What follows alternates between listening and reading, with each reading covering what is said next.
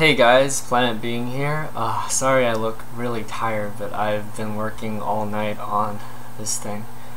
And I guess this video is going to be about, the status of our iPhone 4 unlock. This is the world's first and only carrier unlocked American iPhone 4. My friend bought this for me on the first day that the iPhone was on sale in the United States, and it's a commitment-free iPhone. But of course, in the United States, even if you buy an iPhone commitment-free for an exorbitant amount of money, you still don't get it carrier unlocked for some reason. So I figured, since I live in Canada and I want to use my iPhone, we need to unlock it. So basically, there's not really that much to show you. I mean, it turns on. You can open Cydia with its infamous loading data and reloading data, and you can make calls with it. As you can see, it says Rogers up at the top over there, and you can call 611. Ugh.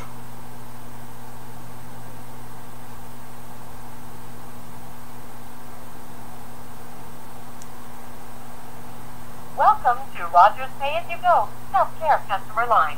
So, pretty simple. And I can receive calls. I don't have a landline, so I have to call myself using Skype. So, in a minute, phone should ring. Yep. I don't think I have a ringtone, did I? There we go. I'm not gonna pick up my own phone. But so that's basically all there is to it. Right now, there's only one thing you need to know about this unlock, and it's that it sucks. Because literally, I just finished making it. So right now it takes 5 minutes for it to run through completely, and it's definitely not ready for release.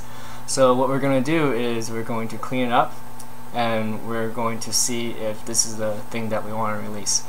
As MuscleNerd said in his Twitter, what we're looking at that Apple did this time around is that they developed specific countermeasures to the ways that we've been writing our unlocks after we got code execution.